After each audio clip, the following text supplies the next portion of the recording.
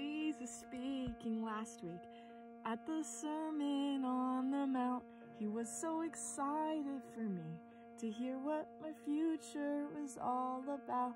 And today I thought about his words, trying to be the salt of the ground. And you're probably worried with the world. That's the reason why we doubt. He's so much greater than me.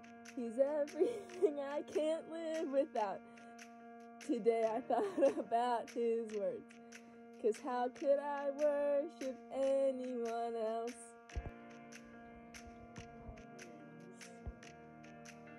And I know we aren't perfect, but there's a bigger purpose why we do things.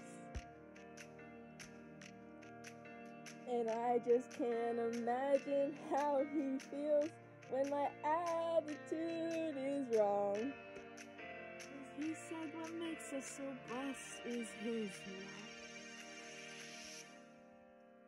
He said forever, now God's actions line up with me.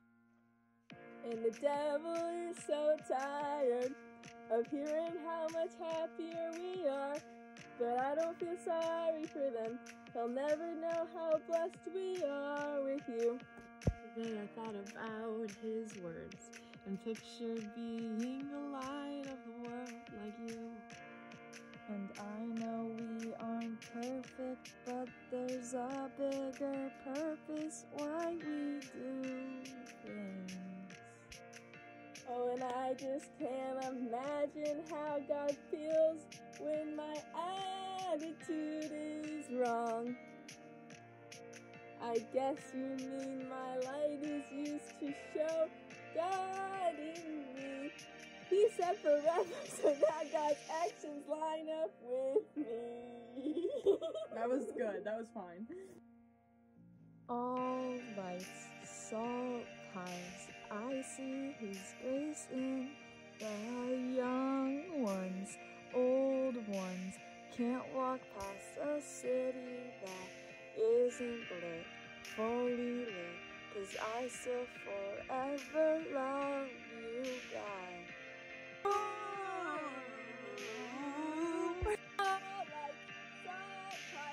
I still see his love in the sinner's transgressions.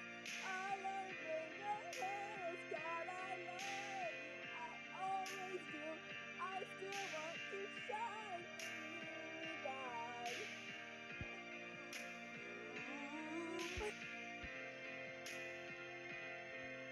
I know we aren't perfect, but there's a bigger purpose why we do things. And I can't even imagine how he feels when my attitude is wrong. 'Cause you use my light to emphasize God is in me.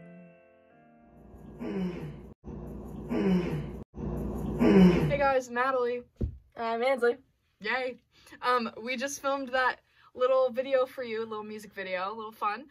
And it's kind of relating to our topic of Jesus talking about, talking at the Sermon on the Mount, and he mentions how we are the salt of the ground and the light of the earth.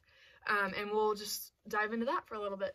So in this lesson, we're going to kind of go a little bit into the song, not necessarily in the song, but just kind of talk about what the song talks about. And so this is kind of like the epilogue of the Beatitudes, the Sermon on the Mount. It's our third and last week of it, and so what Jesus was kind of saying that whole time was, you know, there's a purpose to everything you do, whether you think there is or not, especially when it's like God's way. There's a purpose to God's way, and a lot of the times people like to take shortcuts. Everyone takes shortcuts. It's easier. God's way is not the easy way. But a lot of the times you find that those shortcuts actually take longer than the original route. And you actually don't realize that if you knew what was really at stake, you would have taken it more seriously. And also in our song, we kind of talked about Jesus, and when we have the wrong attitude, we aren't really looking up towards Jesus. And when we have the right attitude in regard to who we are in relation to God, and who we are in relation to the world, and who we are in relation to each other, we are happier. And it isn't the shortcut that Ansley was talking about. It's God's way. And when we respect God, we love him and he loves us back. In the video, we had some random videos, but some of them had some purposes in a funny way, like Scott putting salt on his cereal because he thought that it was better with salt. Not literally, hopefully, but we had a lot of videos of like some salt shakers and stuff, and then some videos of lights and lights turning on and stuff like that, and we'll have some verses to explain why we kind of did that. So we have Matthew 5:13 that says, "You are the salt of the earth, but if the salt loses its saltiness, how can it be made salty again? It is no longer good for anything except to be thrown away and trampled underfoot."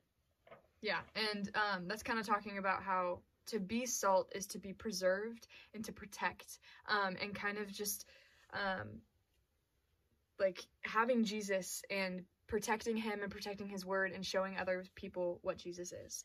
And then our next verse is Matthew 5:14-15, and it says, "You are the light of the world. A town built on a hill cannot be hidden. Neither do people light a lamp and put it under a bowl. Instead, they put it on its stand, and it gives light to everyone in the house."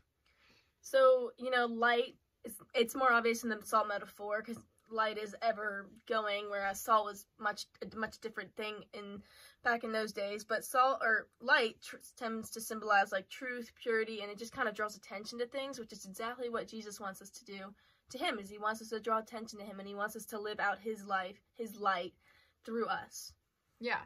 And back to the salt thing, in the video, we were, like, in the mirror, like, doing our eyelashes or doing our hair or whatever, and salt, it's texture, and it's makeup, and it's taste different from anything else, sorry, and its value was so important back in Jesus's day, and he wanted us to feel the value of salt and be salt, and with light, it kind of shows how in the song we said, a city is bright or something like that.